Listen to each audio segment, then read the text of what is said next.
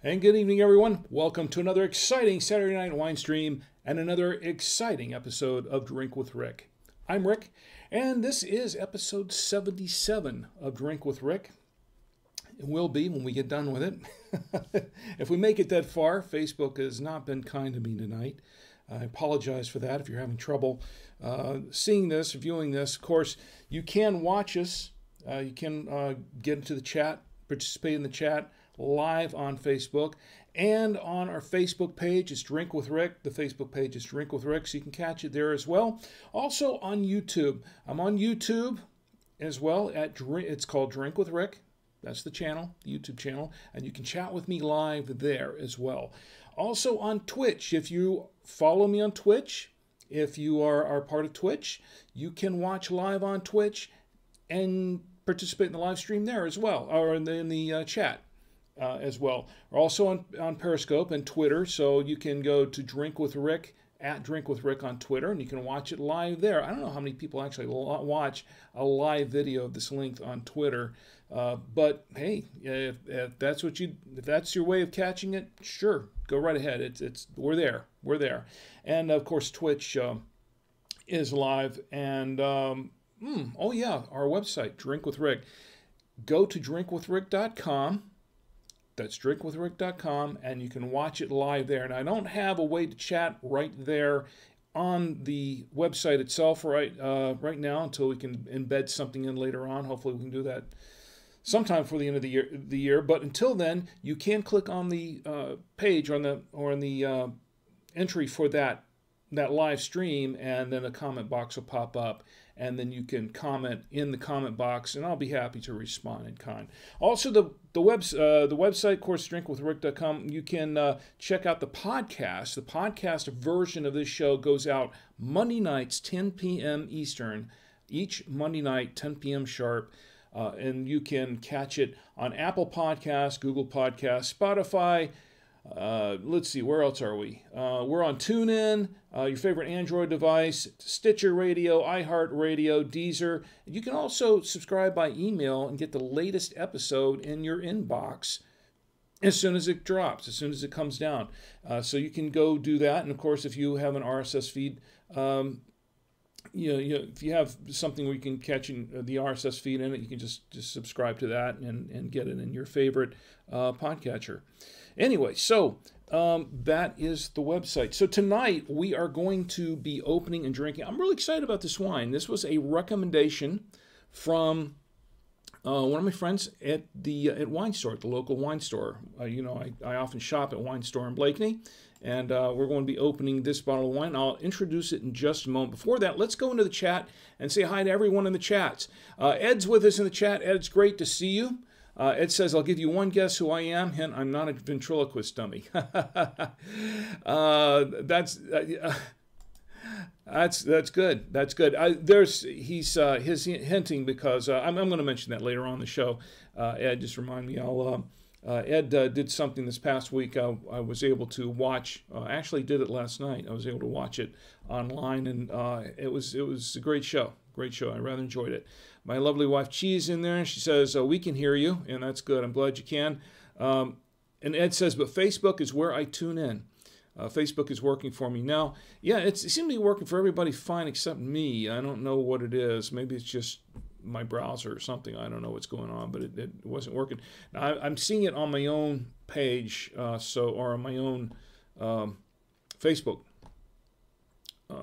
And on the front end, but not on the back end where the videos are actually streaming out. So that's what's weird about it. Let's check YouTube. Nothing going on in YouTube, but it is going strong. It looks like looks like we have a couple of people watching. One person watching there, and oh yes, Twitch. My son Tom Antio, he's in there. Says arg, and CM Cinder's there. You guys buffering? Is it buffering for you? She says, CM Cinder says, because I'm buffering or I'm nuffering a lot. I think she meant to say I'm buffering a lot. That can happen on a wireless connection. That's that can happen sometimes on a wireless connection. If there's a limited bandwidth. Let's see, anything going on Twitter? Not really on Twitter, so we're gonna stick with the other three. I don't expect much from Twitter, to be honest. But I'm glad you all have joined me in the chat. We've got a lot of birthdays to toast. We have a lot of birthdays to toast, and we have a couple of anniversaries to toast, which I'm excited about. And we're also going to try out this wine. Now, let me talk about this wine. This is, this is a French wine.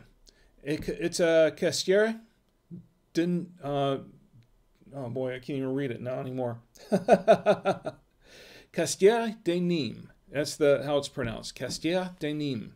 And it says Castieres, but the S is silent. So it's actually Castieres de Nimes. And it is a French wine. This is really interesting. The reason I got this wine tonight, and the reason that the bottle, if you noticed, the reason that the bottle next to me is already open is not because I have not, honestly, I promise I have not tasted this wine yet. Never tasted it before. But the reason that this bottle is already open is because it's decanted. I've had to decant this wine. This was a recommendation from my good friend Molly at a wine store. When I went in there to purchase this wine, I said, do you have any new wines out? And she says, yes. As a matter of fact, we do. We have this Castieres de Nimes, and it's a French wine. And this wine is actually, this is a GSM. Now, if you're not familiar with the GSM, we talked about them before on the wine streams in the past. We talked about them quite a bit. We've had a few of them. GSM. Now, what a GSM wine is a wine that's a blend of Grenache, Syrah, and Mourvèdre. A Grenache, Syrah, and Mourvèdre blend. And they can be blends in different amounts of each one, but generally the blend, whatever it is, if those three wines are in there, it's considered a GSM blend. And that's what this is. I don't know how much of each is in this bottle. I haven't even tasted it yet. We're going to try it out. But when I went in there to purchase it, Molly said to me, yeah, this is the new wine. I said, well, I'll take it. I'll try it on those stream this weekend. And she said, great. She said, there is one thing. There's one thing you need to know. She says, I know that you like to use your Veneto aerator on the stream when you're pouring these wines. And I said, yes, I do. She says, well, if I can suggest, I would recommend that you not use the aerator tonight, but to decant this wine. This wine is a wine that needs to be decanted about 2 hours before it's consumed. That's what she said. And she said, and I said, well, that's going to be a little bit harder. You know, I've got to decant it 2 hours before the show. And I said, well, you know, I'm used to opening these things up during the show. She says, well, you might want to decant this one and for best results. And she says, what you might want to do is decant it and pour half of it in your decanter and then put the other half in your bottle. You know, leave the other half in your bottle. And then she suggested that what, excuse me, she suggested that what I should do is try the decanted wine first, and then the one that's corked up that the air has not gotten into, then I can pour this one straight from the bottle and compare the two. And I thought, you know what, that's actually a pretty cool idea. I like that. I like that idea. And thanks to Molly for that. By the way, her birthday was last week. We toasted her. We're going to toast her again just for this suggestion tonight. Anyway, so that's what we're doing tonight. That's why this bottle is already open. Full disclosure there, folks. And let's see. Let's look at the bottle again. Once again, this is a Castieres de Nimes, and it is a product of France. And we're going to learn a little bit about that tonight, just a little bit. I pulled up some information on that off of, we can read it off the internet. But here's the back end of the bottle. There's not much to it. It's got a nice, really has a nice label to it. And that's what really drew me to this wine. She said, well, a couple of them there, and she was showing me a couple of these wines, and then that was really drawn to this one just because of the image of the bull. And it's called Mata'Or, or Mata'Or, you know, without the D, as in Matador, but Mata'Or. I got it. But it's actually clever, and I really like the label. I like the label of the bottle. So this might be one that I'm really looking forward to putting on if it's any good. We haven't tried it yet. We're yet to try it, but we're going to do that shortly. Also, tonight, I have some foods to pair it with, because a good GSM wines generally go pretty good with grilled meats and barbecue. I like that. Some kind of a barbecue grill, and it's the kind of seasoning. It's still summertime a little bit, but this is a good wine to pair with it. Tonight I have this is a beef smoked sausage. We've had these before on the wine stream as well, and this is it's barbecue. And we also have a what is this? This is the there's some other meat there. We've got the smoked turkey. I don't know. My mind just blanked out on me just now. It just blanked out on me. What am I thinking of? Gee, you can help me out here. I just blanked out. I hate it when that happens. Anyway, we have some cheese. We have the Trader Joe's creamy Gouda. We have some mozzarella. We have some cheddar. This is a medium cheddar. Some grapes. We have some crackers to help clear the palate with. It's the brisket. I'm sorry. Yeah, I think it's a beef brisket is what it is. It's a barbecue beef brisket is what we have here for the meat. I don't know why I just blanked out there for a moment. It's been an interesting day. And of course, we've got a little barbecue sauce to go with that. So we'll try it even with the barbecue sauce, and we'll see how it pairs up with that. So anything else going on in the chat? Facebook is working for you, Ed. I'm glad to hear that. I'm glad. It's a relief, because it's just not. I don't know what is going on with Facebook these days. I really don't. Everything else is going fine here. Okay, Twitch, and Tom Antio says my connection is fine. That's great. I'm glad to hear that. All right, so let's go ahead and get into the wines. I've got a pretty light show tonight, actually, because we're going to pair it with food. We're going to toast the birthdays, anniversaries, and some national days. Stick around for that, because there are a couple of national days here we can have some fun with. Okay, something I want to show you from that as well. All right, so let's go ahead and try the wine. And of course, we can forego the aerator tonight, and instead I'm going to pour it into my from my decanter into my my Galway genuine crystal glass from Galway, and this is from Ireland. It's Irish crystal glass given to me by my employers at buytowheelradios.com. Also, this decanter, by the way, is also a Galway decanter. It goes with, it's part of the set. The Galway decanter with the crystal glass, it is part of the same set, which I have never used the decanter before. This is my first time. Looking forward to it. So we're going to, looking forward to a little bit much, aren't I? So we're going to try just a little taste of the wine first. Wow, that pours so easily. I've got to be careful about that. So we're going to try it. We're going to give it a little bit of a whiff. And very, very, very, very berry. It smells a little sweet, though, but it's a very berry wine. I looked this wine up online, and let me see what I have on it online. Not a whole lot on it. It's mentioned online. I couldn't get any pricing on it, as a matter of fact, online. Couldn't really get any pricing on it. But it is a genuine wine from France. And some people seem to like it. It looks like it got, what is it? It hasn't really been rated on some of these sites, so kind of hard to get a fix on this. So we're going to be trying this. By the way, this is once again, this isn't just the wine. If you look down at the bottom of the label, it says special edition. This is or it's a limited edition. I'm sorry, not special edition, but it says edition limite, which means that this is a limited edition of this wine. So there's not a whole lot of these out there. I can tell you what I paid for it before we go into the wine. I can tell you what I paid for it at a wine store. I paid, you'd expect a limited edition wine might be really, really expensive, and some of them are. This particular one, I paid, the Mata'Or, $14.99. That's $14.99 for this 750 milliliter bottle. And you know what? Looking at the wine again, I don't think I saw in any. I think the amount of oh boy,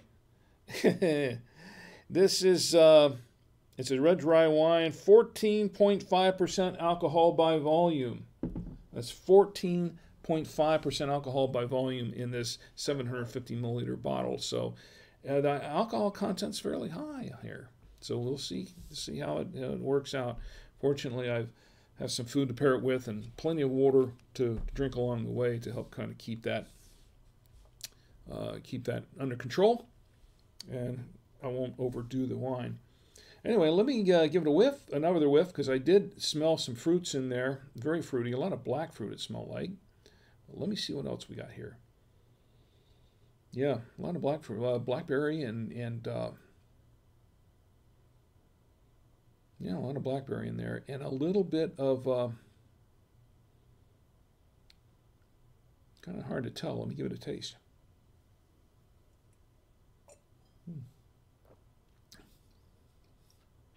Oh boy. Oh boy. Yeah, a little blackberry, but a lot of other things in here. Kind of peppery. Chocolate. That's I don't know if I got that right, but I sure tasted some chocolate in this one.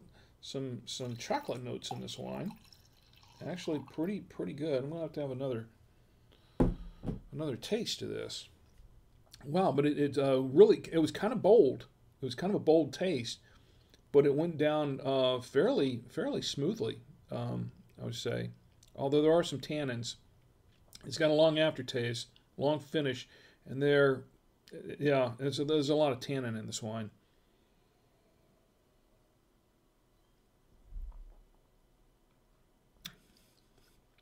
Sweet on the tongue, but kind of peppery and a little oaky. It's somewhat oaky, and yeah, there are some chocolate notes in this. And once again, it is kind of a bold wine. This is a full-bodied wine. This is fairly full-bodied, which is not too surprising for a GSM blend. This is rather full-bodied, and it is somewhat tannic. It's very dry. And they weren't kidding when it said on the front, it's a dry wine. This is a very dry wine, and it is somewhat acidic. Now, these are some good things for if you like dry acidic wines. This is a good thing because for what we're going to pair it with, because this should pair pretty well with the choices of meats that we have tonight. I'm looking forward to trying that out. So, wow, I'm going to get another taste of this. Ooh. Yeah, chocolate kind of tends to come out quite a bit in this wine. Interesting. I like the taste. A little bit of it is peppery. It is peppery. I would say also that I'd like to say that maybe more like a bell pepper in this wine, kind of that kind of thing, and but it's kind of oaky. It is pretty oaky, but nothing wrong with that really. If you like oaky wines, it's good. So let's pair it with some food. Before we get to that, let me go to the chat. Anything going on in the chat? Let's see. The chat is really... let's see here. There we go. I'm having to go to different pages for the chat because of the fact that Facebook isn't inherently showing me the video on my pre-stream here. So that's kind of throwing me off a little bit. Nothing going on YouTube, pretty much. And let's see, check out Twitch. Twitch is kind of quiet. So, I sound like Elmer Fudd. I haven't had enough of this wine yet. It's kind of quiet tonight. So far I like the wine.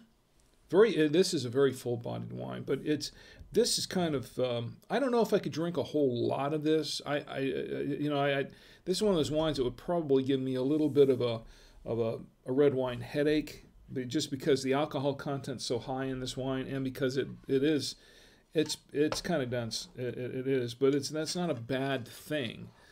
This is something you definitely want to have with food. I don't know that I'd want to have this just as a. This is not really one of those light hors d'oeuvre kind of wines. It's not like something that you'd want to just open up at a party or something and just have people drink at the party. This is really more of a dinner wine. You want to have this with a meal.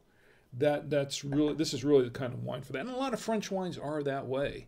You know, they're the kind of wines that they're meant to be had with food and not really on their own. Well, if you want, but they're really intended to be had with food.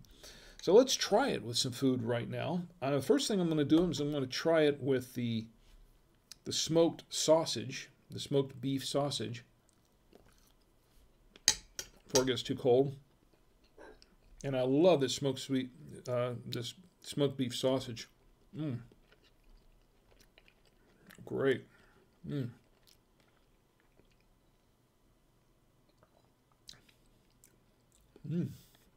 It really enhances, this wine really enhances the smoky sausage flavor of this smoked sausage. It really enhances the flavor of it. I like that. In fact, I'm going to have a little bit more, just because I can. Very good. This smoked beef sausage, actually this whole platter of meat comes from a place called the Q Shack, which is in Charlotte, in the Providence area. In Charlotte. The founder of it used to be one of our neighbors. He since sold the business, but they're continuing the tradition with some fine barbecue.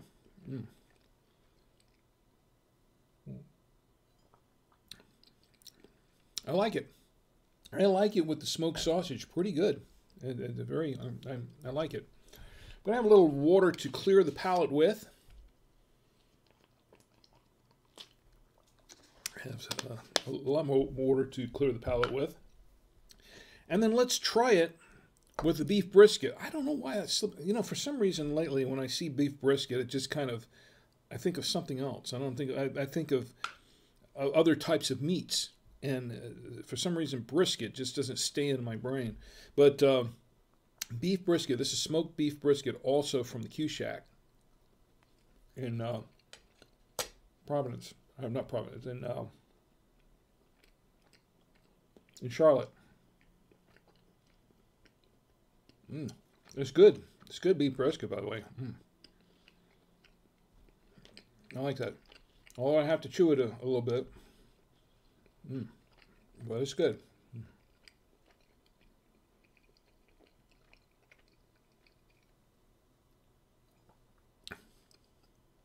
Once again, very good. I like that pairing.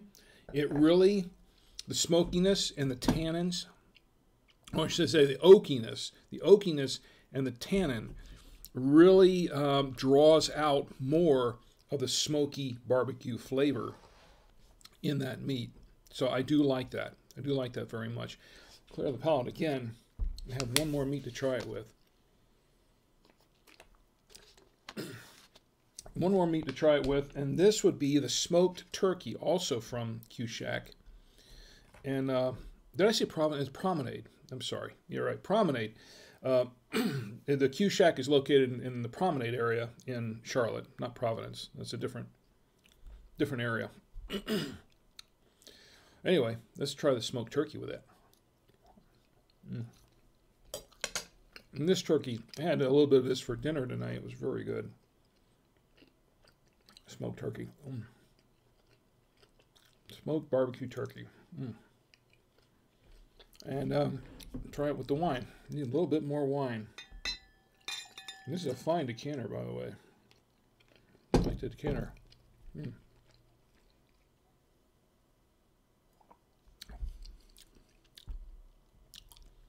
Turkey's a little different. That's not the best pairing because turkey is basically a white meat. I was kind of hoping the fact that it was a smoked turkey would be fine with it. It's not bad. It's not bad. It's okay. It's okay with the smoked turkey, but I like it better.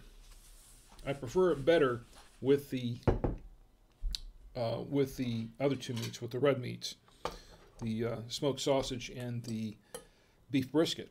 I remember to say it this time. So we're going to try it with cheeses in just a moment. Before we do, let me get back to the chat for just a moment or two. And kind of chats are kind of quiet at the moment. I know the chats pick up. They get pretty lively, especially when the Twitch crowd gets in after about 11 o'clock. We're trying not to keep this too late, folks. I'm going to have to try it. We've been going over 2 hours, and I can't really do that tonight, to be honest. And so let's try it with the... actually, what I have here is not mozzarella. It is... what do we have here for this cheese? It looks like... Gee, maybe you can help me out here, because my lovely wife, she prepared this platter for me, by the way. It's a really, really nice platter. This is the brie. It's the brie. That's what it is. So we're having this with a brie. I don't know about the brie, but we'll give it a try. And it's a fine brie, by the way. This is actually from Trader Joe's, I believe. Right, Chi? Very nice brie.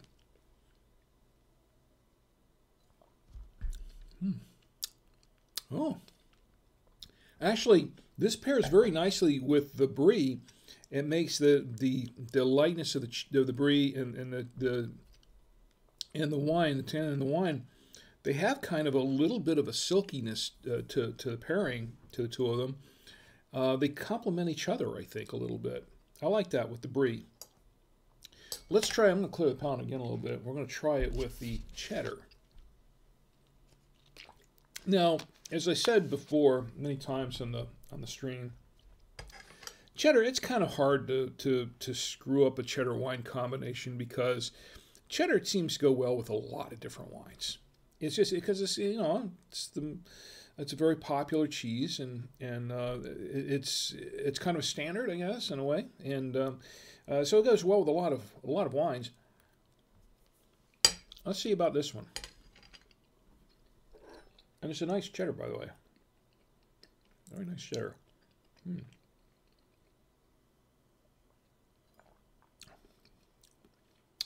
I like it. I like it with the cheddar. Very good. And my wife, she says, you got brie, Gouda, and cheddar. Thank you, I appreciate that. That's what I thought. I'm glad my wife is here. I don't know what I did without my wife. I really wouldn't. She keeps me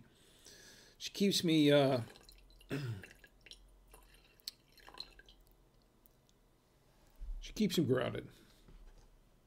In a lot of ways, she really does. She keeps me grounded and together. So we're going to try it with the Trader Joe's Creamy Gouda. We've had this for almost 24 wines now. We have not had a miss yet. We had almost a near miss, but the cheese actually saved the wine. And I can tell you that was, I think that was the Waccamaw. Cheese saved the wine on that one, I think. But this should be okay with it. We'll find out. Creamy Gouda. Double cream Gouda, that's what they call it. Very nice. Love this Gouda. It's one of my favorite cheeses.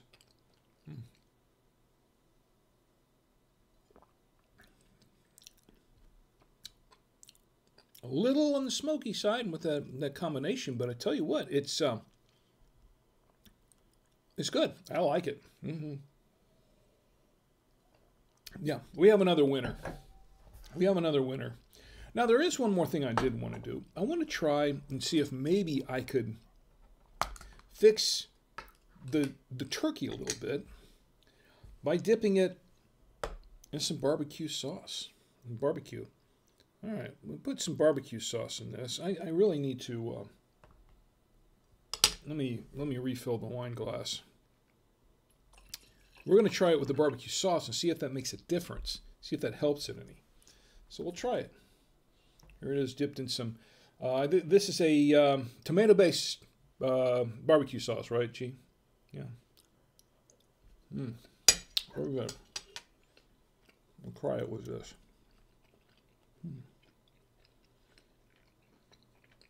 It's good turkey, by the way.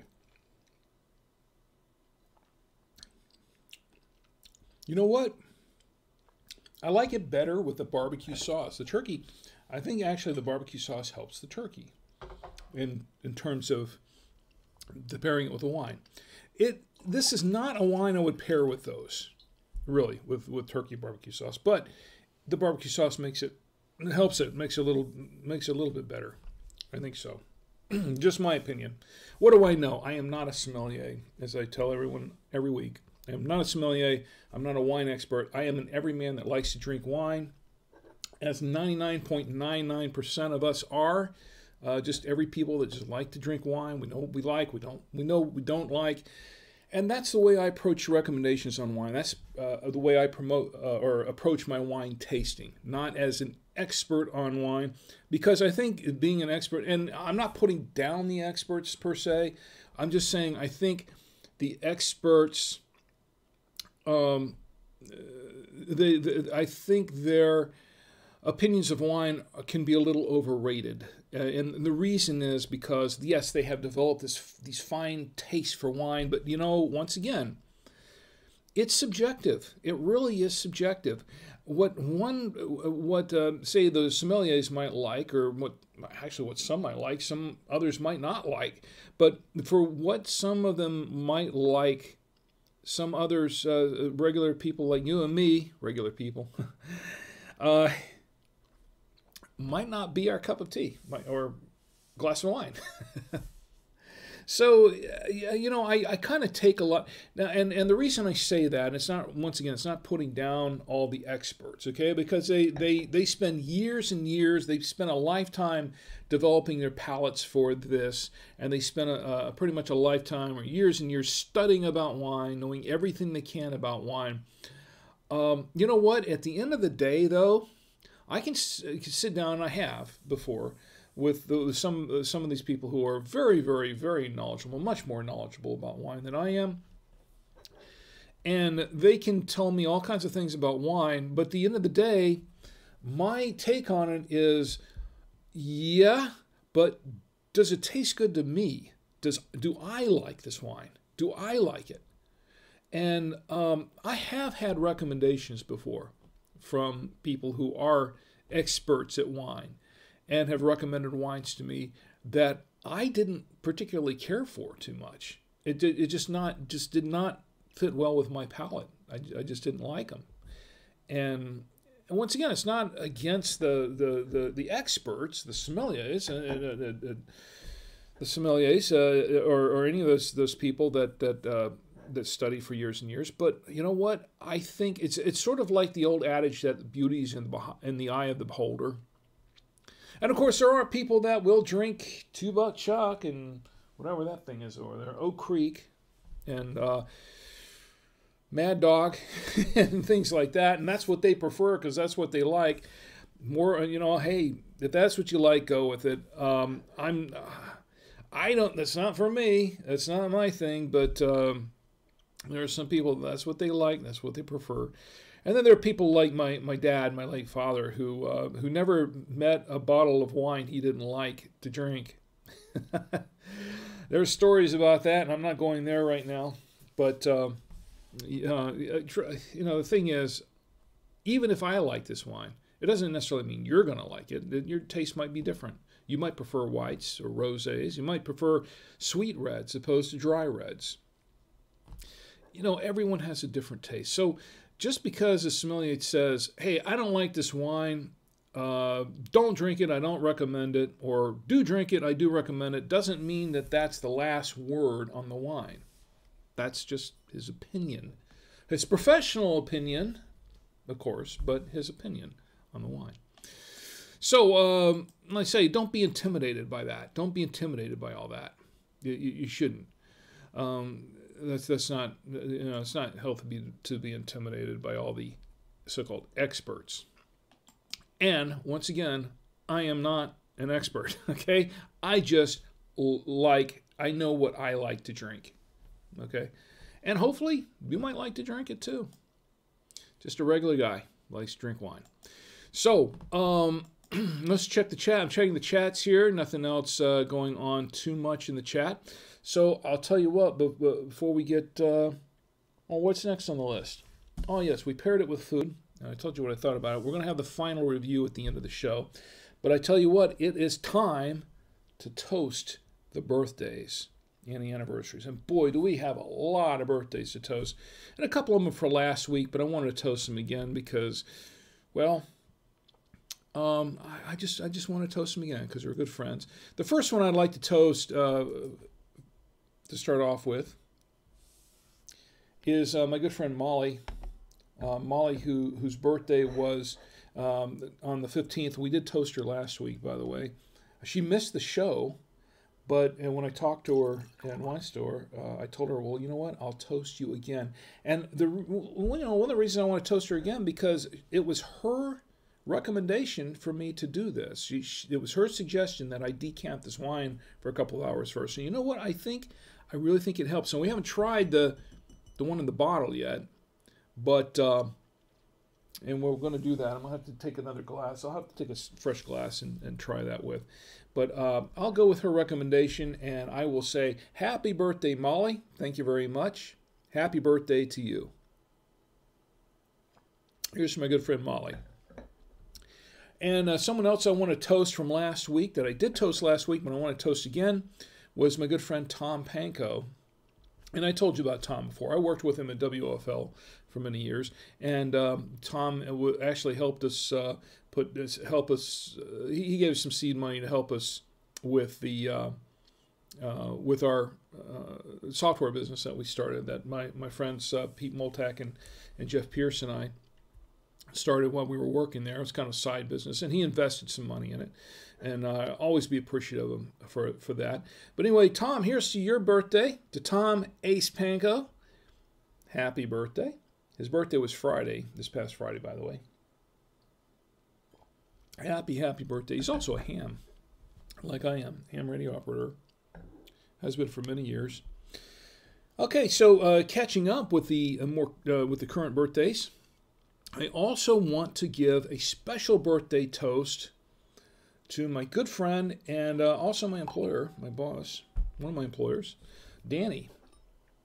Danny, who I've worked with. It's going to be, I'm coming up on my 10-year anniversary at By2Way Radios, at Cricket Ventures, the parent company of By2WayRadios.com. And my 10-year anniversary, which will be next month in October.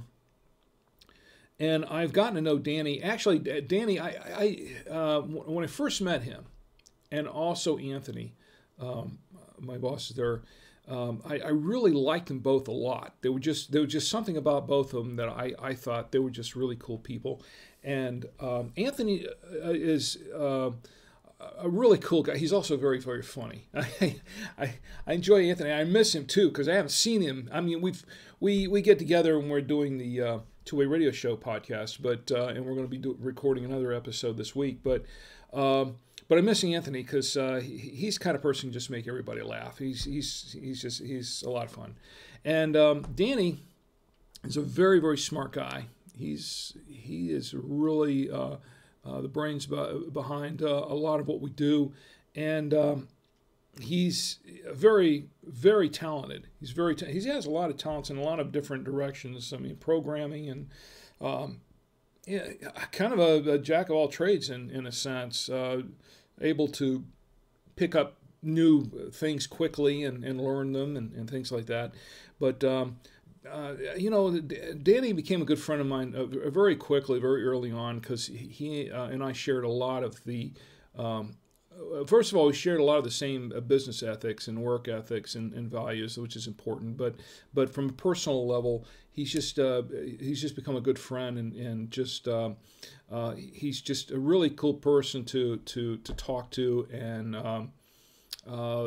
really I always enjoy just hanging out with him and just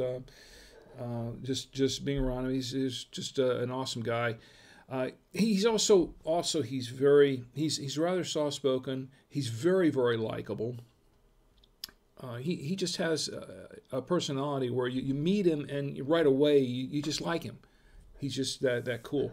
Anyway, here's to Danny. His birthday was Thursday on the 17th. And I want to say happy birthday to Danny Feemster, my good friend, my employer. But happy birthday to you. I'm going to toast him again, too, just because I can.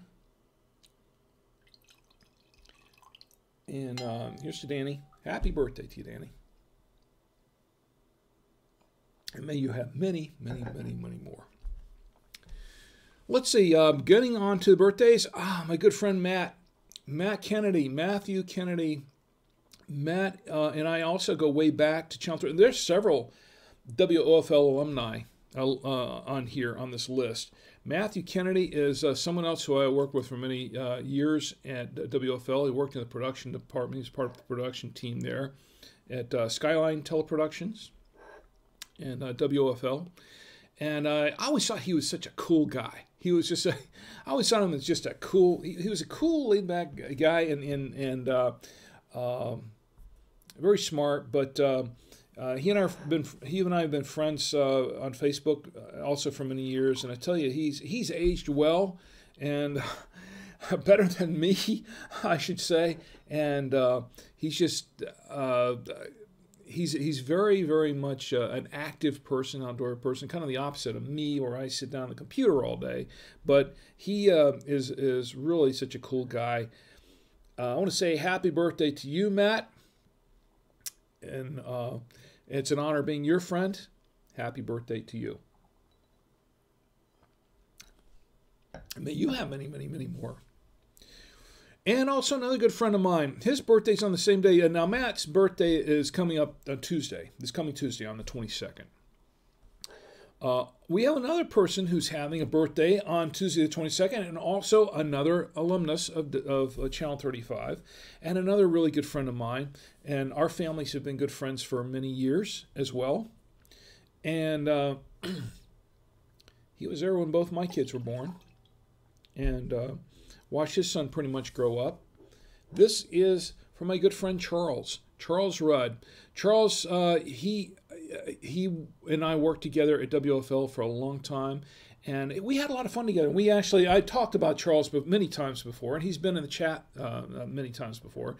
But Charles and I have done a number of things together. We've been on a couple hikes together, a couple weekend hikes. We took a couple memorable, one particularly memorable hike in the Ocala National Forest one weekend when it decided to really pour. It was supposed to be nice all weekend. It turned out to be really drenching wet rain. I think I don't know if they had a tropical storm or something, or I don't remember what the deal was, but it just dumped so much rain the whole weekend. And I think he was a little worried that, I'll never go on a hiking trip with him again, and I'll just be miserable and everything because of all the rain. Now you remember standing out in the middle of a clearing at one point when it was just pouring rain, and we stopped to eat lunch. Basically we just opened up a can of something. I think we had some rice or something that we were opened up. And we were just eating it out in the middle of the rain. And he was kind of looking at me, and I know what he was thinking. He was thinking, he's not. And he actually said this to me. He says, I was really afraid that you weren't ever going to go on another camping trip with me again because it was just such a miserable weekend. And I told him, I said, no, I had the greatest time. It was an awesome time. I mean, we were just slogging through all this muck and swamp and everything for a couple of days, trudging. And, normally I would think, that's not the kind of thing I'd want to do on a weekend. But I had a great time. It was an awesome experience. It was a great time. And I think it kind of shocked him because he wasn't expecting that. But and he probably thought I was lying to him too. But no, I had it was just a great, awesome experience for that whole weekend. And we were really roughing it, and to the nth degree. And I will always be grateful to Charles for giving me that experience. So, Charles, here's to you, my good friend, Charles Rudd. I'll tell you again, happy, happy birthday. Here's to Charles. May you have many more. We played a lot of games together, too. It was a time when I told my kids, this raises their eyebrows. They said, you were into video games? You know, you old fogey, you. Yeah, you know, I went through that period, too. I even played Dungeons and Dragons. And Ed, you remember that because I think you played with us, too. We were, I think there was a time we were all getting together playing Dungeons and Dragons, D&D, back in our younger days. Ed Anthony, who's in the chat with us, I think you remember that, right? Got together with a few of our friends, and I think Bobby Summercamp and a few people like that. We all get together on Saturday nights and do these, on the weekends. We do a whole weekend thing where we do these campaigns. And my kids go, like, you play Dungeons and Dragons? Well, yeah, it was around, I was young, too. I was young at your age. I wasn't always old and bald and you know, a cranky old man. Get off my lawn, you kids, you know, that kind of thing. I was, I had my fun days. I had my early youth, and I played video games. And one of the games that Charles and I played when we were young were you know, back in the day when we were, let's say, young, when we were in our late 20s, early 30s, I guess. And we were playing a couple of board games, and we also played. We also got into Red Alert, the Command and Conquer games and things like that, video games back then. So yeah, went through my phase of that. Had a lot of fun. Anyway, let's see. Someone else who's having a birthday. Let me check the chat real quick before we go to the birthdays. Anything going on in the chat? Okay. Another birthday I would like to toast. Another good friend of mine is Chris. Another good friend, Chris Kremitzos, who is founder of Podfest. And we, of course, if you listen or watch the show for any length of time, you know that my son and I we are podcasters, and we do attend Podfest every year down in Orlando.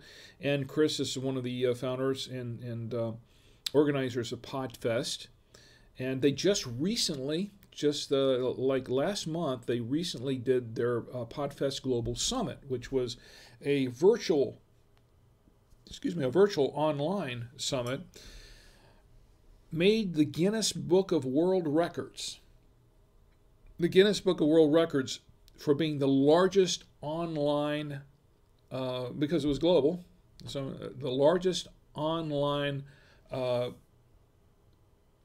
organized event in the world, in history. So they made the Guinness Book of World Records for that. We were part of it. I got in there and I was part of it. Tommy and I are fairly actively involved in a lot of that sort of thing.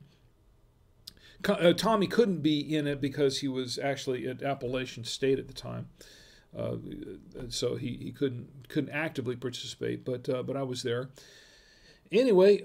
So Chris has his wife and his young children. Chris actually, I think about a couple of years ago, he delivered a baby on his own. He delivered his one of his children. They couldn't get to the doctor in time, so he wound up doing the delivery. So that was, I'll say I have to toast you just for that. And I did toast you last year too. But anyway, Chris, a lot of accomplishments. Chris has done has accomplished a lot. Of course, Chris is also, I'm pointing to a book that isn't there, of course. Chris is also author of the book Start Ugly, which we've given away a couple copies. Ed, you actually won a copy. You won a copy of Start Ugly not too long ago. And we had, I forgot who won the first one. But we've given away a couple of copies. We might give away another one. But Chris wrote the book, Start Ugly. And he's accomplished a lot of things in his life, and he's still young. He still has a long way to go. So it's going to be really, really interesting to follow along with Chris and see what he does in the next few years.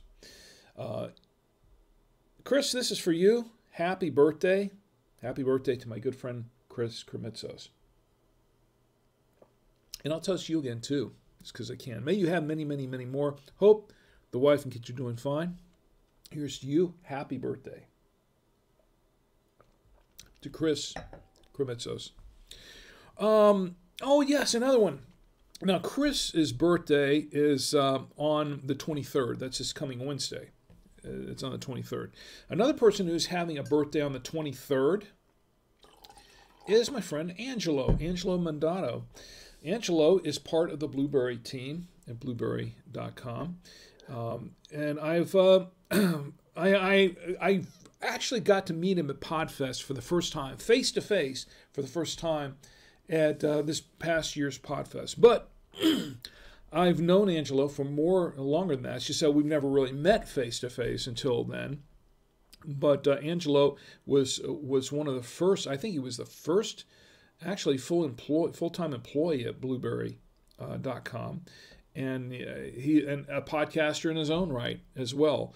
But that's how I met him, was when I was part of, when I did the Force Field podcast, and I was part of the Tech Podcast Network group there. So we would, I've talked to I've talked to Angelo. Talked to Chris too. I've talked to Angelo a number of times. Here anyway, Angelo, your birthday is Wednesday on the 23rd also, along with Chris Kremitzos' birthday, same day. Here's to you, Angelo. Happy birthday. I'll toast you again. Happy birthday to my friend Angelo Mandato. Someone else who I've actually not had an opportunity to talk to. He was always such a cool guy.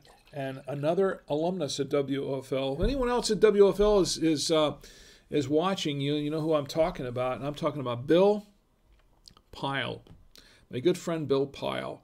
Bill, I haven't heard from Bill much recently. I don't think he's doing a lot on Facebook these days. But he was always such a cool guy. And it was always so much fun going and talking to him and just hanging around him. He worked in the... He was one of the on-air switchers at WFL. He did a lot of other things too, as well, but and worked in engineering and that sort of thing.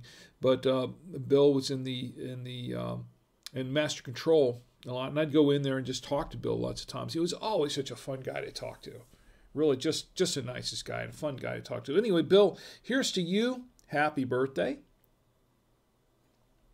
Toast you again too. I still have plenty of wine. Happy birthday, Bill. Here's to you. I think that's got it for the birthdays, but I do want to mention a couple of anniversaries. First anniversary is from my good friend Rob Greenlee. And I've mentioned Rob many times on the show in the past. Rob, who I first met when he was working for Microsoft Zune, and the first time I actually ever really interacted with him, talked to him, was I was having some trouble getting my podcast into the Zune marketplace, and he was so nice. He was just so nice. He just jumped in there right away, and I actually contacted Todd Cochran, another good friend of mine, and said, I'm having a little trouble. He said, Todd says, go talk to Rob. Rob will help you. So I called up. I think I emailed him first, and I don't remember if I called him too or if I just emailed him. Talked to Rob, and he was just so nice, and he just had it done just like that. Had it taken care of just like that. And I always thought, I've interacted with Rob a number of times over the years, listened to some of his podcasts because he's also a podcaster, but he he was always one of those other podcasters, one of those other people that I always wanted to meet in person. And I finally got the opportunity to do it a few years ago at the first Podfest I went to. And, it was just such a pleasure to meet Rob. And he's He's a very laid-back, cool guy, just a lot of fun to talk to. And every time I talk to him, it's just, like the last Podfest, we just sat around and talked about some stuff for a while. And it's just, he gave me a couple of insights and some things that have been sticking with me. And also he and Todd Cochran do the new media show together, which I regularly get in and watch every weekend. They do it a couple times a week. And Rob and Todd, they're both very, very knowledgeable about the business. Rob's currently working at Libsyn. He's been there for a while, and very knowledgeable. He knows the industry inside and out. He knows the business. He's also very, like Todd is, he's also very indie podcaster focused. Rob, he's just a cool guy all the way around. Anyway, I just want to say happy anniversary to you, Rob, because it is Rob's 16th anniversary as a podcaster. 16 years ago, he started, 16 years ago, Tuesday, as a matter of fact, this past Tuesday on the 9/15, he started his podcast journey and his podcasting career, I should say. 16 years for Rob. Happy anniversary to you, Rob. Excellent, 16 years. Here's to you. To Rob Greenlee, I'll toast you again. So Rob Greenlee, 16 years as a podcaster. Also, I want to do another anniversary shout out to Blueberry, the folks at Blueberry.com, Blubrry. My son hosts with Blueberry. They've been around, and that was a company started by Todd Cochran, good friend of mine, who I've mentioned many, many times. And I just mentioned a few minutes ago, as a matter of fact. Blueberry hosting company and so much more. They do a lot of things. But Blueberry just celebrated this past Tuesday also, just a kind of coincidence. Rob's 16-year anniversary podcasting was on Tuesday, and it was also Blueberry's 15-year anniversary. 15-year anniversary of the Blueberry platform, the Blueberry team. And of course, Angelo is part of the Blueberry, who I toasted earlier for his birthday. Angelo Monato is part of the Blueberry team. I think I did mention that he was the first full-time employee for Blueberry, as a matter of fact. Here's to 15 years for the Blueberry team. Great job, folks. Here's to you. Happy anniversary. It's for the good folks at Blueberry. And they take real good care of my son Tommy, by the way. As a matter of fact, Tommy's been, he had a little trouble with his podcast on Apple Podcasts a couple of weeks ago, and he called he emailed tech support, called him, and talked to a couple of guys there at tech support, and they really helped. They were very, very instrumental in helping him sort it all out, and they got it all taken care of for him. Didn't have to do some of that, really, but they were really, really good at it, and they went above and beyond. So that was much, much appreciated. Okay, I guess that does it for the anniversaries and the birthdays this week. Ed says, Bobby Summercamp. Yes, that's right. My good friend Bobby Summercamp. Our good friend Bobby Summercamp. Oh, man, that was so... I lost touch with Bobby so many years. I don't even know if he's still with us, to be honest, Ed. I really don't. I hope he is. If he is somewhere, Bobby, you know what? Here's to you, Bobby. If you're with us somewhere, good friend, a really, really nice guy, very, very talented artist. Anyway, let's see. What do we have next? Oh, yes, it's time for the national days. First of all, anything in Twitch going on yet? Matalona San Jr. Am I pronouncing that right? Matalona San Jr. is with us in the chat. It's great to see you in the chat on Twitch. Minnesota Land Jr. Yeah, the wine started kicking. I'm glad to see you here anyway. Tell me what you're drinking or what you're not drinking or what you'd like to be drinking or what you'd like to see me drinking. And if I can afford to buy a bottle of it, I'll see if I can drink it too. What do we have here? Oh, national days. Okay, we're going to have some fun with some national days. We better have some fun quick because it's getting kind of late. National days. Where were we? Where are the national days? What did I do with them? Okay, here they are. Okay, we have a few national days. September 18th was National Hug Your Boss Day.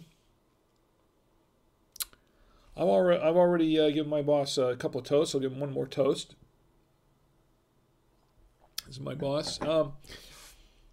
What else we have here? September 19th, today. That's September 19th for 54 more minutes. It's National Butterscotch Pudding Day. Do you like butterscotch pudding? I love butterscotch pudding. In fact, it's my favorite. Well, besides banana pudding, I love banana pudding. Banana pudding is number one on my list. A good banana pudding. I've had some bad ones, but a good banana pudding. You know, the ones with the vanilla wafers in it and all that sort of thing. Oh, man, it's just awesome. But next to banana pudding, I love butterscotch pudding. A good butterscotch pudding. Here's to National Butterscotch Pudding Day. I'll drink to that. It's also National Dance Day. I like to dance sometime. National Dance Day. It's also National Gymnastics Day. And it's Boys and Girls Club Day for kids. That's the third Saturday in September. Okay, well, there's a little... Okay, Boys and Girls Club Day for kids. Now, I can see the Boys and Girls Club Day. I'm all for that, 100%. I'm on board. Boys and Girls Club Day for kids, I'm a little confused with, because isn't that what the Boys and Girls Club is? Aren't they kids? I mean, Boys and Girls Club Day for kids. I'm reading this directly from nationaldaycalendar.com. Nationaldaycalendar.com. The CEO of nationaldaycalendar.com is my friend Marlo Anderson. You can go visit it. A lot of places use his website as a source, a direct source for national days. Great place, a great repository of national days. Boys and Girls Club Day for kids. Is there a Boys and Girls Club Day for anything else? For kids, okay. Okay, I'll go with that. Boys and Girls Club Day for kids. It's also Puppy Mill Awareness Day, the third Saturday in September. Be aware of the puppy mills. Please be aware of the puppy mills. And the thing about puppy mills is that some of them are not run very well, and they are not very healthy or very... don't want to go down this lane. For puppy mills... just cranking out the puppies, you know. I don't know. It's puppy mill. You need to be aware of Puppy Mill Awareness Day. Okay. Some of them are run very, very poorly. I'll just say that. Some of them are not run very well at all. Some of them are not, I'll say, regulated to any degree. So, you know, buying your dog from a puppy mill. That's your choice. But you want to be aware of puppy mills. Responsible Dog Ownership Day. That's also the third Saturday in September. Okay, see, you got Puppy Mill Awareness Day and Responsible Dog Ownership Day, hand in hand right there. And that's what I'm getting to. If you're a responsible dog owner, you want to be aware of puppy mills. Okay? So here's the Responsible Dog Ownership Day. My son has a dog.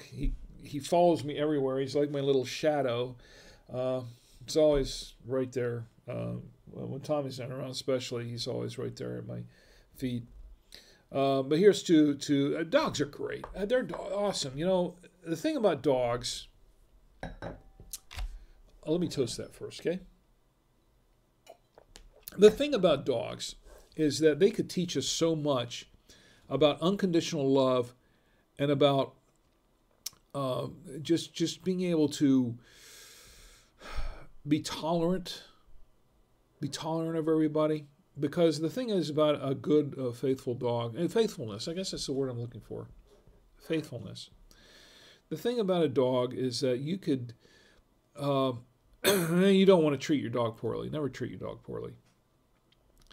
But you can forget about your dog and do that. There have been times when I let the dog out and then I forgot to let him back in. He's been standing out there patiently waiting. And it was just because I completely forgot. I was in the morning. I let him out in the morning, go get a cup of coffee. I'm drinking a cup of coffee. Oh, I got to get up to work. And start working. And then all of a sudden I hear this roof, roof, roof outside, and, or my wife will, and say, or usually it's like she'll say, roof, roof, roof, you hear it out the door and say, is Cosmo outside? Did you leave him outside? Oh, yeah, I forgot to bring him in.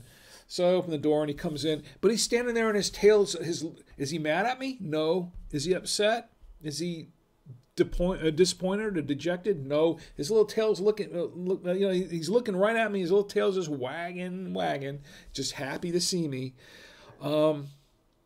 That's faithfulness. That's devotion. That's unconditional love. And I'll tell him, I'm sorry. I didn't mean to forget you. But to be able to have that kind of attitude, or somebody spit you outside and left you, have forgotten to open the door again and let you back in for 15, 20 minutes, and then just be happy, just so happy to see them that your tail's wagging. That's unconditional love. It really is. And dogs are just great. They can teach us so much about patience, devotion, loyalty, and unconditional love. I think every person, well, not every person, because I think there's some people that just shouldn't have dogs, but I think most every person should have. Everybody could learn something from a dog. They really could. Don't you agree? I think so. National Cleanup Days, 3rd Saturday, September. It's National Cleanup Day. Okay, so there is one more day today. Today is also another special day. And can you guess what it is? I gave you all a hint in the let me check the chat real quick. Nobody. Lee is in the chat. Lee, it's great to see you. I haven't seen you around for a while. It's good to see you. I'm glad you're here. Lee, who is another podcaster and who I got to get to know at Podfest. Dogs are awesome. I love mine. Lee, yes, dogs are great. Lee, it's good to see you. I'm glad you're here. Let's see, who else we have? Anything going on Twitch? Not too much on Twitch at the moment, but anyway, getting back to the national days. Today is one national day that we shouldn't forget, right? Because today is Talk Like a Pirate Day. It is. Yes, it is. Today is September 19th, 2020, is Talk Like a Pirate Day. And my daughter asked me, she said, before the show, she said, are you going to talk like a pirate the whole show? And I said, well, no, not the whole show. She says, I think you should talk like a pirate at the beginning of the show. But I said, no, because if I did that, then it would give away the surprise of what day it is. Talk Like a Pirate Day. As if anybody really cares, but some people do. And it's a lot of fun. Come on. It's Talk Like a Pirate Day, right? And let's all talk like pirates. Yes, today is Talk Like a Pirate Day. And so that brings me to the thing I was going to show you earlier. In honor of Talk Like a Pirate Day, no, I'm not going to drink any rum. I'm not going to have, I like rum, but I'm not going to drink rum today. But I do have the next best thing. I have this bottle. If you're familiar with the brand, I have this commemorative bottle of Pyrat. It's Pyrat Rum. This is Pistol. This is the Pistol edition. Pyrat Rum is kind of a commemorative one. This is not the one that now currently it is made by another company, and I think it's made in I can't remember exactly where it's made, but it's in.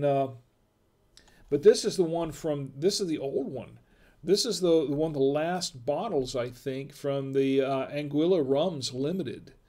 And this is imported rum bottled in Anguilla, British West Indies. So this is a bottle of rum from the Caribbean. And this is actually imported by the Patron Spirits Company in Las Vegas, Nevada, USA. But this is a commemorative one. Okay, this is how I obtained it. No, I'm not going to go with that. But I'll just say that I've had this bottle for about 13 years now. It's been a long time.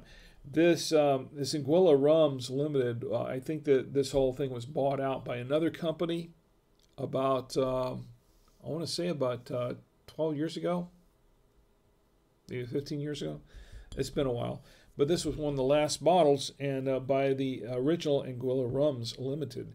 I have not opened this. It is sealed. I don't plan to open it anytime soon. I'll have some rum, but I really don't want to open this because this, I think, at this point, is a collector's edition. It's 40% alcohol by volume, 80 proof in this in this 375 milliliter bottle of Pyrat.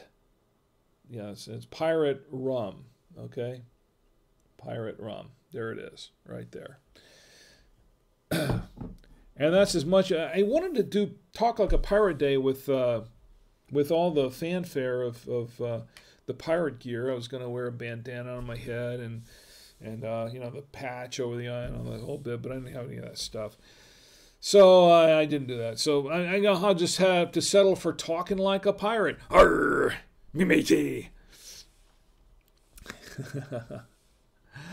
Anyway, so I'm glad I'm glad it's Talk Like a Pirate Day on a Saturday night in the wine stream, because I tell you what, as we get closer down into the bottle of this fine wine, I'll be probably talking like a pirate more and more so than you would probably like, to the point where it really irritates you and irritates all of us, and just because it's a wine talking. Molly's in the chat with us. Great to see you, Molly. I'm glad you're here. Always glad to see you here. Molly says, belated thanks for my toast do-over. I turned in late but started from the beginning. Well, I'm glad you're here. And look, this is, by the way, Molly is the one who recommended that I do this. Let me get the long shot here. But I had this, and I had the decant. Molly, I did decant the wine as you suggested. I decanted the wine. It wasn't quite 2 hours, about an hour and a half. Is that okay?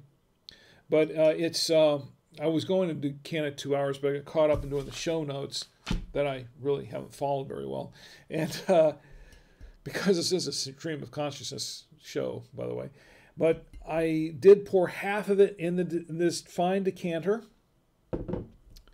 this Galway decanter, and then the other half I have in this bottle. Now, one of the things I think that you suggested that I do would be to open this bottle and taste the difference. Is that correct? I think that's what you suggested that I do, is that I decant it 2 hours beforehand, use the decanted wine to do the tasting with, and then do a taste test, trying out the difference between the decanted wine and the one that I had in the bottle. If I understood that correctly, I think I did. I don't know if I did. But if that's right, then we'll go ahead and try that and see how that works. As a matter of fact, I have another wine glass here that we can try this with. I have a couple, actually. I have a couple to choose from. I have the... I'm going to have to step back to get this. Let's see. Oh, get both these glasses from the back. Okay. I have this one. This is the... this is my... I'm going to get a close-up of this.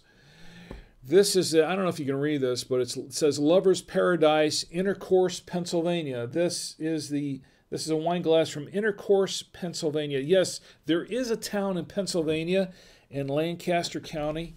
That's up in the farm areas, and that's up in the areas where the Amish country there. And that's also where one of my favorite places to eat of all time, the Shady Maple restaurant is there. The Shady Maple, it's actually a buffet. A huge buffet. Unbelievably huge. I love that place. And the food is just excellent.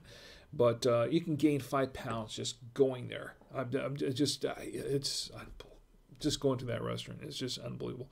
Anyway, this is from Lover's Paradise, Intercourse, Pennsylvania. And then, of course, I have my Sunset and Vine Genuine Crystal wine glass from Sunset and Vine. This is from, oh no, this is not Genuine Crystal. This is actually a regular glass. I'm sorry. I thought I had the Thought I had the crystal glass there. Okay, this is a regular glass, not crystal. Sunset Vine wine with altitude from Blowing Rock, North Carolina. They could choose either one. Let's go with the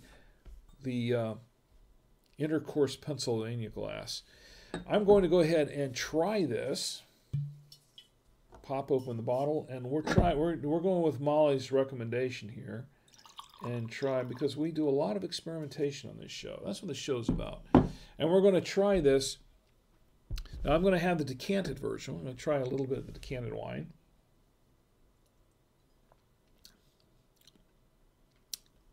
And actually, the farther down you get into the decanter, the better the taste.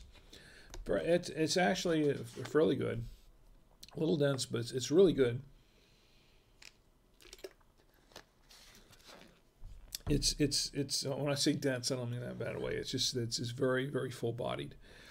So we'll try the one that's been in the bottle right now. Giving it a whiff. I can still smell the blackberry in this wine. And a couple other kinds of berries.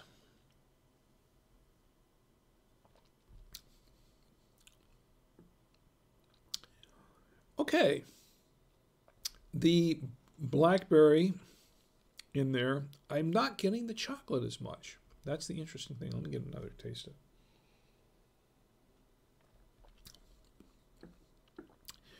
The oakiness is still there somewhat, but I'm not getting, and the tannin is there, the acidity is there, but I'm not getting the chocolatey taste that I was getting, or the pepper taste that I was getting before, that I was getting from this glass. So I would say that this is probably, I think, Molly, I think your recommendation was right on the money. I think it was right on the money.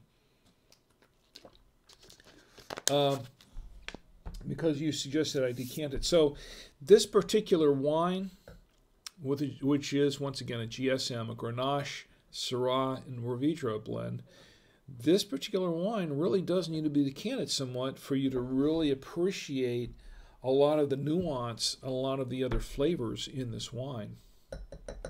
I concur with that. Good call, Molly. Good call, and I appreciate that. I do. It was an excellent recommendation. Thank you. And you know what, Molly? I'm going to toast you one more time. Ed says, would the aerator help the bottle? It might. It might help the bottle a little bit. But I think what it needs is not just aeration. Now, the difference between the aeration and decanting, Ed, is that with the aerator, what you're doing is you're introducing the air into the wine, mixing it in, getting that, trying to open up the flavors in the wine right there. And you do get that. You do get that.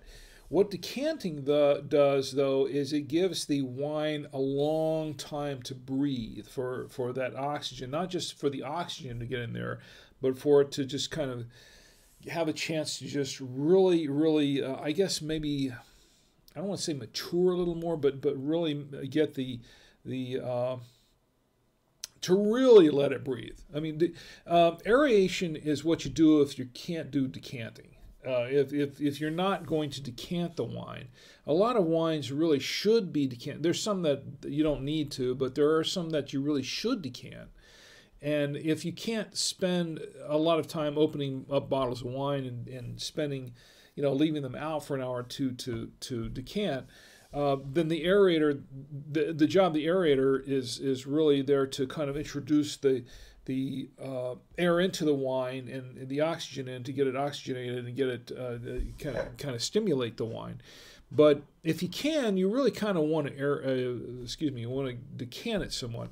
For some wines, for a lot of wines, having the aerator, and this is the one we're talking about here, it's sufficient. For using the aerator on a lot of different wines, this is sufficient to get things going. However, there are some wines that the aerator isn't really going to be sufficient for, that you really want to open that up and decant it and let it sit out and let it do its thing. And this is one of those wines, and apparently, yeah, this is one of those wines that really works better with decanting probably than aeration. So I don't know if I'm explaining that very well. I don't know if I explained that all that great, but it's just kind of it's an everyman's explanation for that between aeration and decanting. Aeration does help. It does, but decanting is when you have a wine that's somewhat aged. It's somewhat, now this is a 2019, so I can't say that you'd probably it tastes fine. It tastes fine. I would just say if this is one of those wines that if you wait, and I might get a couple more bottles of this just to try this out, but this is one of those wines that if you set aside and store for maybe a year or two, a couple of years, and then decant it, I think then you might have something really, really awesome. So, but yeah, it's a good wine, and I'll tell you what, the French know their wines. There's no doubt about it. The French know their wines. They've been doing it for centuries. They've been doing it for millennia. The French are expert with wines, and they're not the only ones, of course. I mean, Italy, Italian wine, that's a different thing. You know, you've got French wines, you have Italian wines, two different styles, that kind of thing. But Italian wines, I love Italian wines, and the Italians, they make some great wines. Argentina, they have their own thing going with wine, and they also really know their wines. A lot of them do. Some wines from Argentina are excellent. I have developed quite a taste for Pinotage wines, which is from South Africa. That's their own grape, and I'm really impressed with what they've done with Pinotage. It's very good stuff. Some German wines are good. I like some German wines. There are some that I was not impressed with as with others. I think Germans do good with beer. German wines are great. Some of them are really good.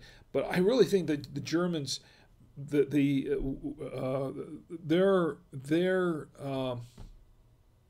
want to say that their skills are really more with beer than with wine, and they come out with some fabulous beers.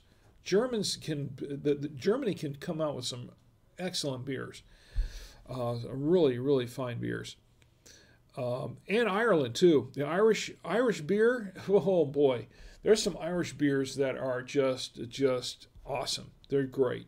They really are. I would say I would go with an Irish beer before I would say, well, Ireland doesn't. I don't know. They really do wine so much. Their forte is more with beer. Okay, and then there are some other countries that really probably excel better with maybe stronger spirits, like I'm talking about vodka, Russian vodka and things like that. I mean, that's what Russia's known for. Is a lot of their vodka and things like that. But when it comes to wine, I think the French are still right up there. French and Italian wines are up there in top spots, in my opinion. Now, okay, I know I'm in the U.S., California wines. There's a lot to be said for California wine. I am not dissing California wines in the slightest, okay? There's a lot of these. And in California, they've done some fabulous things with wine. They have. But I will say that the French, the Italians, and I'm part Italian, actually, so maybe there's a little bias there. I don't know, because I love Italian wine. I grew up on that. That's how I was raised. I was weaned. I was almost literally weaned on Italian wine. I can tell you that. My sisters can attest to that, because they were too. And I've shown you the pictures before. But Argentinian wines, South African wines, some wines from. Well, we have a whole bunch of wines here from other places. That Australian wines. Australia does some great things with wine. They really do. Australia does some fabulous things with wine. So there are a lot of countries. Everyone has their forte. Everyone has their strength as far as the type of wine, and I enjoy them. I enjoy them all, and I'm glad that it's here. I'm glad there is wine.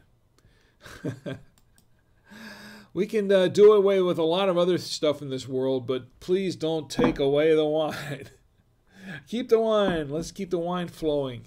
Yes. So, and that's not just the wine talking. It is somewhat, but it's not just the wine talking. It's me too. So, Lee says, good to see you too, Rick. It's great. It's always great to see you, Lee. Anything else going on in the chat? It's kind of quiet in the chat. We're going to probably end this pretty early because we're getting close to the end of it. Look, it is still Talk Like a Pirate Day. Did I get into the days for tomorrow? I think September 20th. September 20th is National Fried Rice Day. I like fried rice.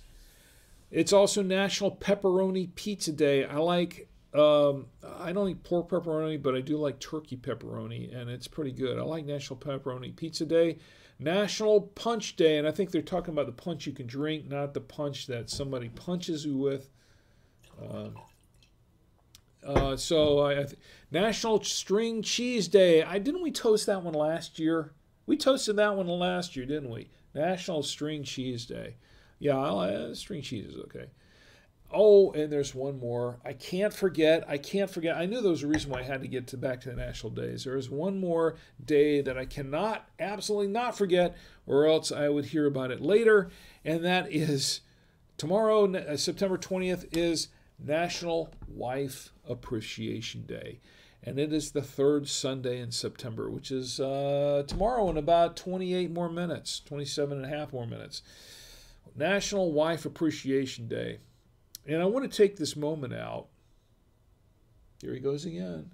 I want to take this moment out to say that I want to say thank you to my wife, my lovely wife, Chi, who's not only done this, who not only created this wonderful platter of food to taste with the wine. Excuse me. Not only gave me that wonderful platter of food to taste with the wine, but has also put up with everything that I've done for the last 26 years we've been married, and before that, when we were dating. It's just amazing. She amazes me in so many ways. She inspires me in so many ways. She nags me in so ways. I'm just kidding. I call her, when we're out traveling around, I call her my nagavator. She's my nagavator. Navigate. Okay. But no, seriously. And I do that. I say that in a loving way. Not never. My wife is really awesome. She's just really awesome. She's a tough cookie. She really is. She's tough. She can be really tough with me. But sometimes I need it. Sometimes I really just need that. And if I didn't have my wife, without her, I don't know where I'd be right now. I probably wouldn't even be alive. I'd probably been dead a long time ago. She is so much of me, and so much a part of my life, and so much. She is. I mean, she's half of me, and I'd say my wife overall, I've seen her do some amazing things. She's done amazing things in the kitchen, and we've shown some of that in the wine stream in the past. She's done so many amazing things for me, for our kids. She's made things happen that I didn't think could ever really happen. She's made things come together that when they needed to come together and happen. And I'm like, how did she do that? She's just amazing. She's awesome. And she's the type of person that you can, and I think I've mentioned this before, you can open up the fridge And I can open up the fridge and I can see 3 or 4 items in the fridge.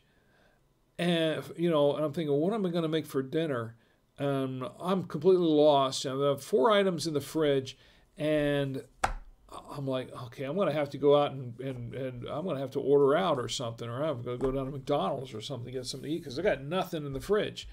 She's the type of person that can open up the refrigerator, see those same 4 items, and she can whip up a meal with them. She can whip up a meal with them, and it's not just stuff. It's not just something to eat. She can whip up a really nice meal with them. I think that right there is not just awesomeness, but it is a real talent. It's a gift. It's a gift, and she's just amazing with that. So I want to say to National Wife Appreciation Day, I appreciate my wife in more ways than she can imagine. I don't always show it, but but I do appreciate her. So here's to National Wife Appreciation Day. That's for my wife. And that does it for the national days. So I think that kind of does it for the show tonight. Molly says, it's great to hear your take on the wine. We don't get that often in the store due to the depth you take it. Sounds like it could be decanted way in advance. I'll make a note of that for future customers. Well, Molly, I appreciate that, but that was really your recommendation, because if it was up to me, if it was not for you, and this is why I appreciate each and every one of you here in the chat who are part of this, show. Once again, I've said many times before, this show is not about me, although I do tell stories and things like that on the show to entertain you. The show is not really about me, and it's somewhat about the wine, because, it's Drink with Rick. We're drinking, things, and we're drinking the wine. But this is really a show about you and me, about us getting together and collaborating and drinking about wine or whatever it is that we're drinking. You don't have to drink wine. You can drink whatever you want. You can drink water if you want. And just having a good time. Putting aside everything else that goes on in this world. And there's so much that we have to put aside in this world right now. There's just so much. But just sitting back and just getting together and drinking wine, because that's what another great person said before. That's what wine does. Wine brings people together. And I truly believe that. I believe that in my heart of hearts. I believe that wine brings people together. And it does. And Molly, if you hadn't told me, if you hadn't suggested or recommended that I decant this wine, I would have just done this. I just would have just opened the bottle of wine, stuck the aerator in, and just would have been that would have been the end of it. Just would have done that. But because I took the time to aerate this wine from your recommendation, the wine was actually better. And we tasted it. We tested it. I tested it here, and it is. It's so much better here after the decanting. So I want to say thank you to Molly. So it's not me doing this. It's you. That was your recommendation. You were the one that recommended that I do this. And so that's not my doing. That's yours. So you get all the credit for that, okay? You get all the credit for that. And she says, don't worry, I'm still going to feed you breakfast. Love you too. Yeah. Okay, and now Ed's reminding me about something. Would a ventriloquist dummy talk like a pirate? We got a few minutes. Ed's reminding me of something that earlier this week, okay, it wasn't earlier this week, it was yesterday, as a matter of fact. Okay, so Ed wrote a script. He wrote a play, a short 10-minute play. It was part of a class, and to be honest, Ed, I'm sorry, but I had the notes here for that, and I completely lost the notes. You have to remind me who it was that conducts the class, but it was a class that was conducted that Ed took part in that for playwriting.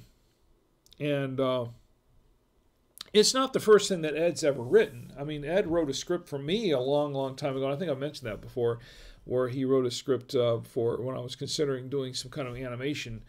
That he wrote a script for based on Hercules, and and it was a fine script. I really enjoyed it, but it was just something that was kind of beyond my capability to animate. It was It was beyond my capabilities. It was not beyond Ed's capability to write it, because he wrote it and he went to all that trouble to write it, and I read it and I enjoyed it, but it was just beyond my capability to animate it. But Ed, you were in the who was the conducting the class again? I forgot. And anyway, it was a course that they were doing, I believe, if I'm correct here, and I think one of the things they had to do was there was a workshop, basically a workshop, and the instructor at the end of the workshop, they were all supposed to write a short play and then perform it. Now, this is the interesting thing about performing this play, is that concerning the pandemic, the COVID-19 pandemic and everything, the play was performed. It was a virtual performance. It wasn't performed on a stage. It was a reading. Actually, it was really more like a reading, right? There were the last draft. I think it was called the last draft reading, and the play was performed online. And I think they were doing this with, I was watching on Facebook, I think it was either in a Zoom or something, but I think it was a Zoom connection. But they got together, and all of the actors and actresses would do this reading of these various plays online, a virtual performance. I thought it was very, very, the whole concept was very interesting, fascinating. To see this reading of various plays. I think I had four of them, I think. And they would have people get on there and perform or do a virtual performance reading of each of these plays. Ed wrote one, and he wrote one that was actually really clever. He wrote one about, and I don't want to give it away yet. Search Final Draft Orlando, YouTube. Yes. Go to Ed. I tell you what, if you could put a link to it in the show notes. Everybody could watch this. Everybody could watch it. I'm pretty sure it's still up there, right, on YouTube. Just feel free to just go ahead and put a link to it in there so everybody could watch it after the fact, and I'll add it. I'll add a link to it in the show notes for the podcast. I think that would be great.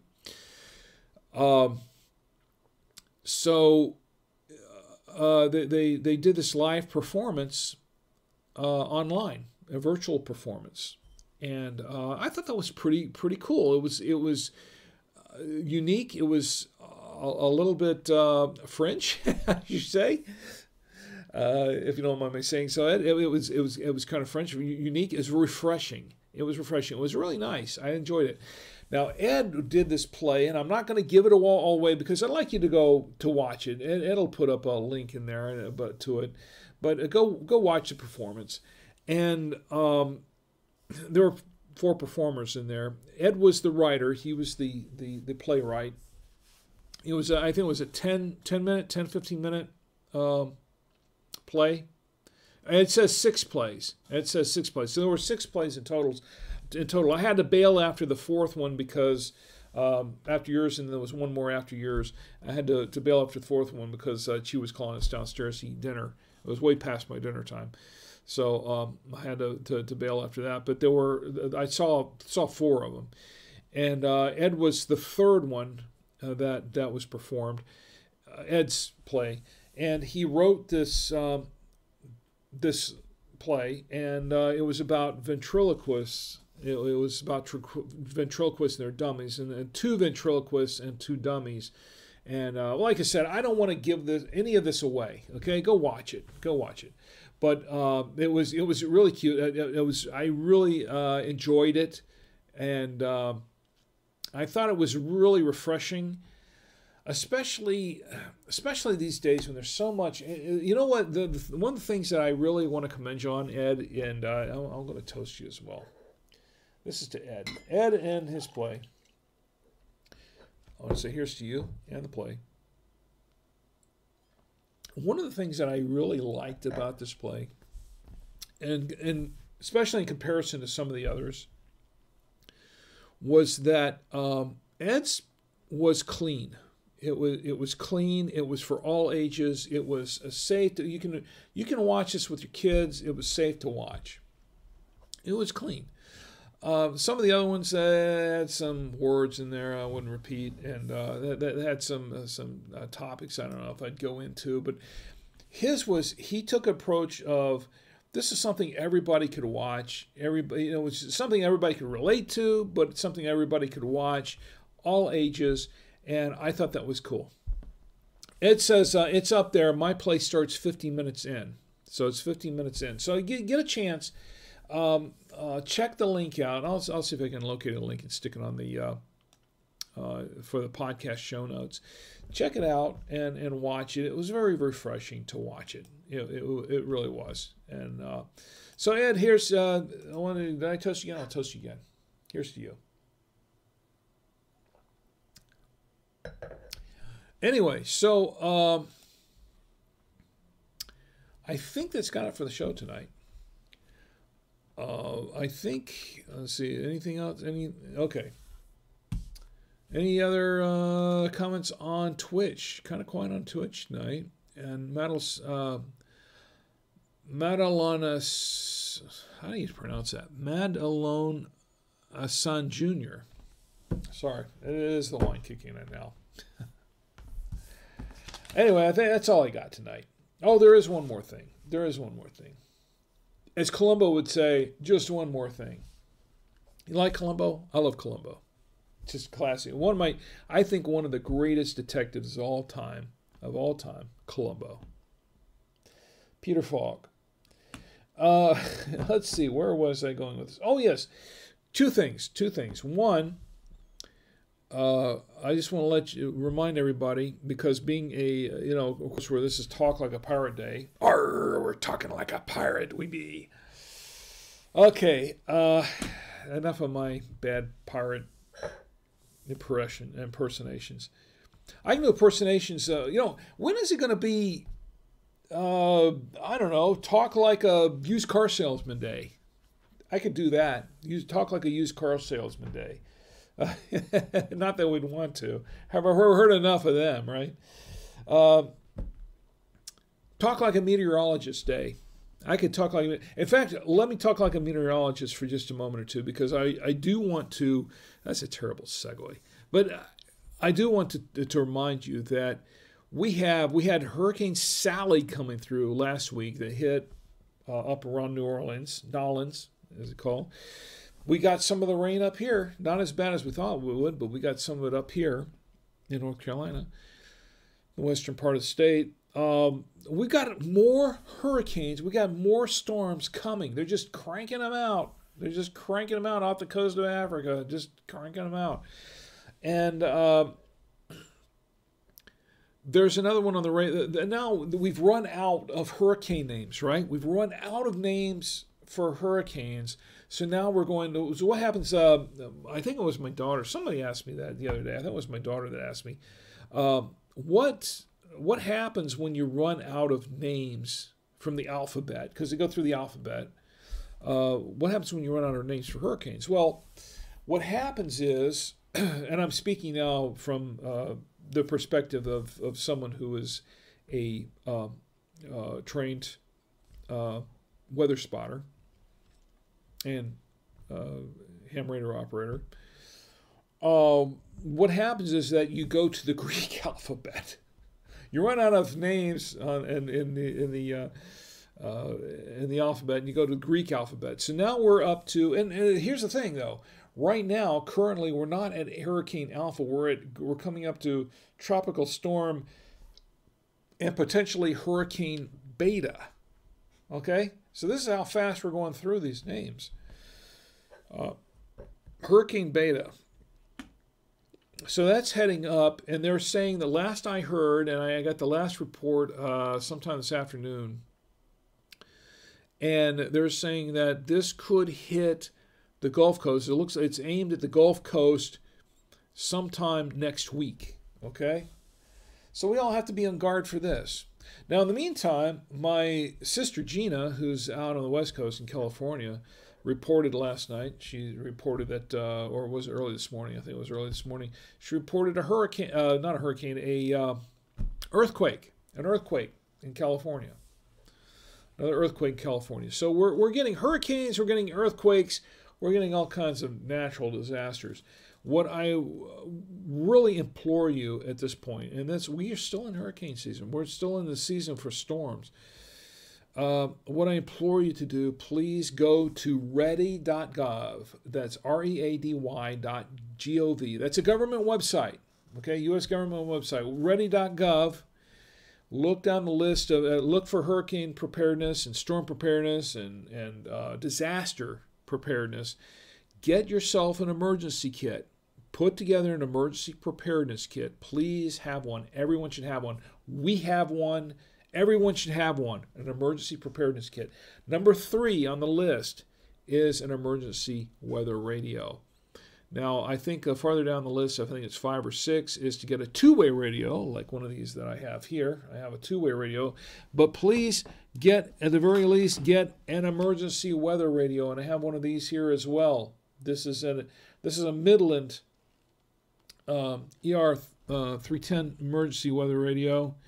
And it even has a dog whistle on it. And it's solar powered, too. This has a number of different power options. You can, crank it, crank power.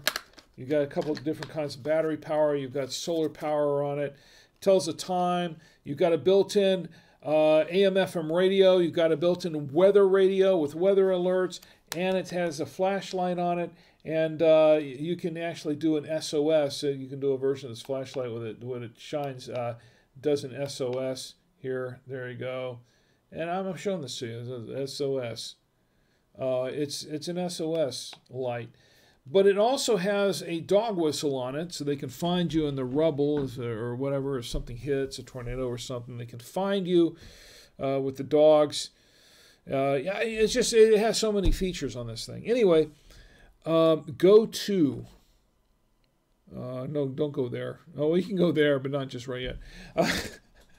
Go to buytwowayradios.com. They have weather radios. They have all kinds of radios. They have ham radios, GMRS, FRS radios. They have business radios, marine radios, airband radios, all kinds of radios. We have all these radios here. Go to buytwowayradios.com. Buytwowayradios.com. If you enter the promo code WINESHOW, that's WINESHOW, WINESHOW. If you enter the promo code WINESHOW, you can save 5% off your entire order. 5% off your entire order. That includes anything. It doesn't matter what you buy there. 5% off your total order you can get by using the promo code WINESHOW. And that's just for you watching and listening to Drink with Rick. Now, for full disclosure, I am the product manager for buytwowayradios.com. I do not make any extra money doing this, okay? It's not a paid sponsorship. Yeah, I get to keep my job, hopefully. We'll find out Monday. Hopefully I do. But I don't make any extra money doing this, okay? I'm doing this as a public service for you, and because my boss Danny, as a matter of fact, said, hey, offer your viewers and your listeners a promo code to get 5% off. So that's what I did. So that's what we're doing. So I'm just telling you, that's we can do that. This is for you. And this is really not to make us money because, look, we're making 5% less. You use the promo code, we're making less money because we're making 5% or less off the order. This is for you. This is because I want you to buy a weather radio. And look, if you don't go to us to buy it, just go somewhere and buy it. Get a weather radio. Get some kind of weather. Get some protection. Go put your emergency kit together at ready. You get the list from ready.gov. Just be prepared. I want you to be prepared. I care about you. I don't want you to get caught up in the next disaster, whether it be a tornado, a hurricane, an earthquake, whatever it is. I don't want you to be caught up in the next disaster. I want you to be here next week. Please, be prepared. Just be prepared. Add Me Friend 1's the chat. It's good to see you, Add Me Friend 1. I'm glad you're here. I said, sorry I couldn't make it. There was a mixed martial arts event. President was on speakerphone. Enjoy the rest of your weekend, sir. Well, I'm glad you're here. And Add Me Friend 1 says, our hurricanes don't stop till November, so got time for more. That's absolutely true. That's absolutely true. Absolutely correct. Hurricanes, you know, here's the thing about hurricanes. In 2005, I think it was, we had 4 of them. Well, we had several of them ripped through Florida, and that was one of the things that caused us to leave later on.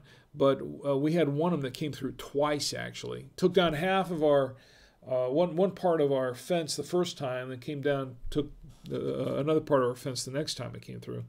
But hurricanes don't stop, because I tell you what, it wasn't until I think we kept the storm.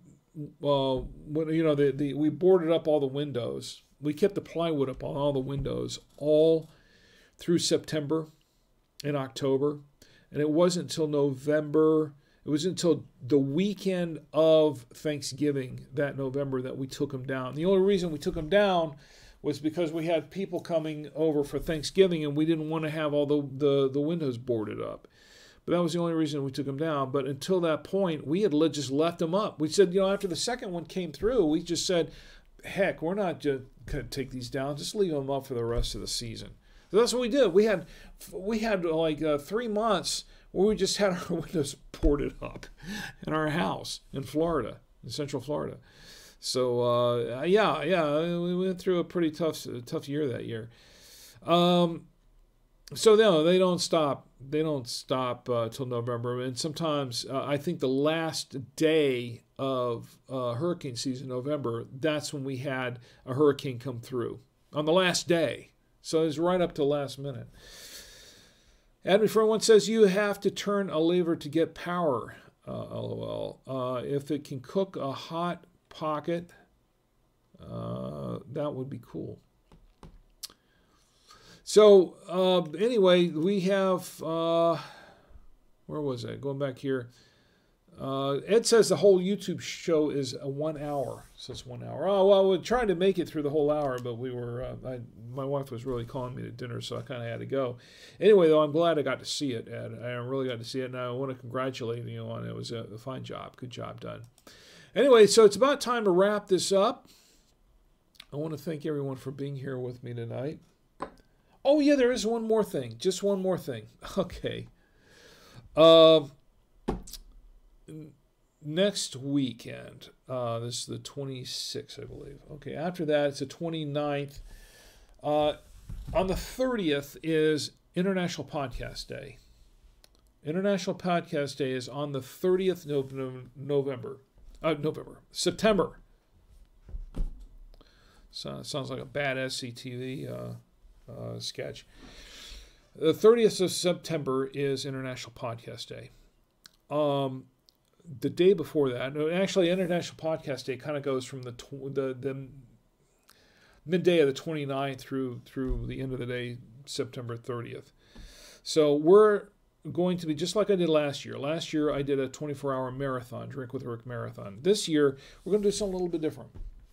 My son and I are going to do a little bit of a marathon for Savoya Media. Savoya Media is our overall website where we have all of our shows, Drink with Rick, Cube Command, the Free Stuff Show, all that sort of thing, and then also our past shows that we've done.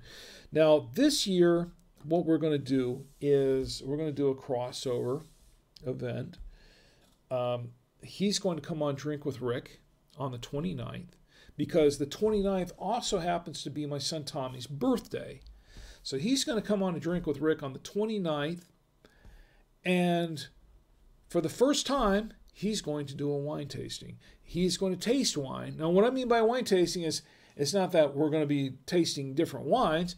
He's going to be tasting wine himself for the first time because he's now, or at least then, on the 29th, he's going to be legally able to drink. He's going to be legal to drink alcohol. So we're going to do an official wine tasting with him, and he's going to try. I'm going to put a red, a white, and a rosé. Now, these are all going to be wines that we've tried before, or the equivalent of those. And so we know what they taste like, but I'm going to open up a red, a white, and a rosé. I'm going to pour them for him, and he is going to taste wine for the very first time. And he's going to tell us what he thinks. This should be at the least, this should be very entertaining. So I hope everyone shows up for this. This is going to be a lot of fun. So my son Tommy's going to be here with me on Drink with Rick. And this is going to be a special 1 hour event, on September 29th, 2020. Now, also, I'm going to do a crossover episode with him.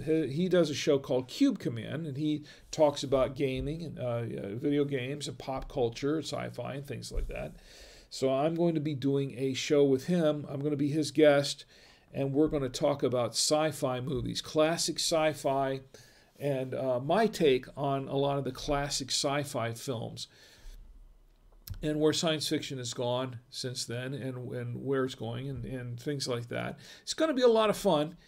I hope you'll join us for that as well. Join his Cube Command podcast for that.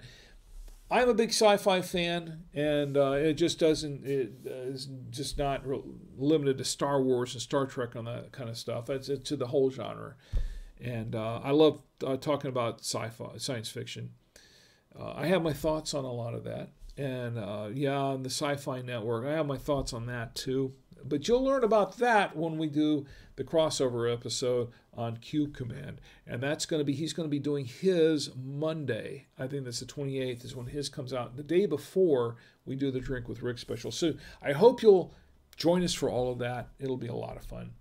Also, we have been talking about him trying some beers. We might do a second episode on the 30th where he maybe tries some beers. So we'll see how that shakes out. We'll see how that works. Still talking about that. But anyway, I hope you'll join us for all that.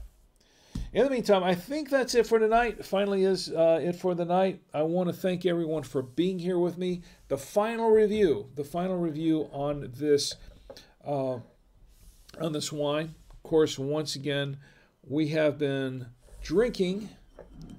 This is the Castieres de I can't even pronounce it anymore. You know what? I've had too much of this, haven't I? Let me put up, though.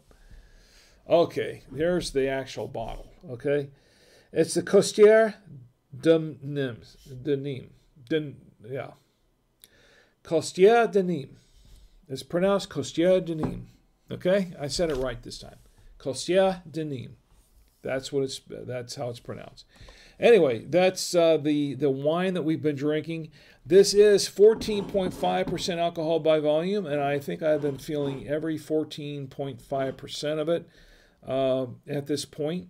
It is a 2019. This is edition limitée, which means it's a limited edition bottle of wine. It is a GSM. This is a GSM wine, which means it's a Grenache, Syrah, and Mourvedre combo, and it's a blend. I don't know, to be honest, I do not know how much of each is in the blend. I have not been able to determine that. It doesn't say on the bottle. It hasn't said anywhere that I could find. I'm not sure what the actual percentages is in the combo. It could be any, but that's what it is. It is a GSM wine. We have tried it with some foods. We've paired it with a number of different foods tonight. I think it went pretty well with the sausage, the beef smoked sausage, and I think it went really well with the beef brisket as well. Not so much with the turkey, with the smoked turkey. I wasn't surprised. I kind of didn't expect it to go too well with the white meat. Although it did do better when I dipped it in the barbecue sauce. It was a tomato-based barbecue sauce. It did do better with that. But still, I would stick with the red meats. It did pretty well with the cheeses. The brie was okay. The cheddar was good. And, of course, the Trader Joe's double cream Gouda, excellent as always. Did really, really well with. You'll want to decant this, as Molly suggested, you'll want to decant this about 2 hours before you serve it. I think that's probably the best way to go. I would decant it rather than using the aerator or just opening the bottle and pouring from the bottle. You can do it if you want, but I think the decant method is better, the decanting method. Also, this is not an hors d'oeuvre kind of wine. This is, if you're looking for something like that, you want to go with, I mean, there are a number of other wines that you could, that are better suited for that. This is a wine that you'll want to have, that you'll want to pair with dinner. This is a dinner wine, in my personal opinion. This is a wine you want to have with dinner. So anyway, that's what the back looks like. I'm really impressed with this. I'm looking forward to putting this up on the shelf, and because I love this. I love this label. It's really cool. I love the label is just really cool. Anyway, so I want to thank you for being here with me tonight. I want to thank my lovely wife Chi, and I want to thank Ed for being here tonight. And Ed, you did a fine job on your play. Molly, as always, Molly, thank you for being here tonight. Couldn't really have done this without you, actually. Who else we have here in the chat? CM Cinder, Tom Antio, Add Me Friend 1 is in the chat. Always good to see you. Also, Madeline S. Son Jr. And anyone else watching? You know what? I haven't really seen anybody watching on YouTube tonight, but I've seen people watching. I just haven't anybody in the chat. Not unexpected.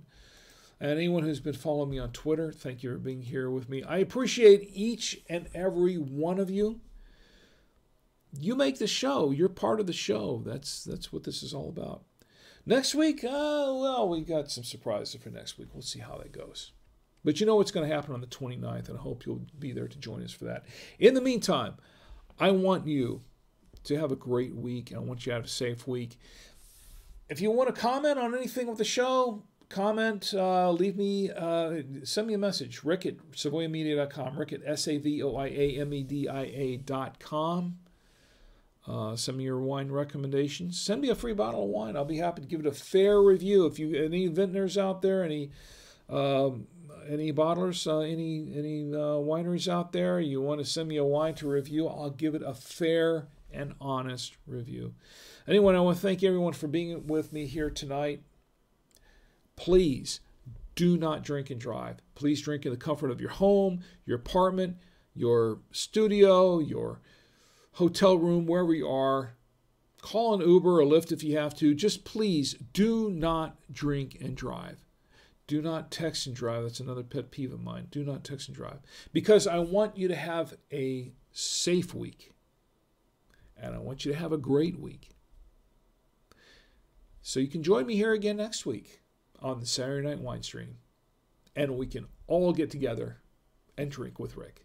Good night.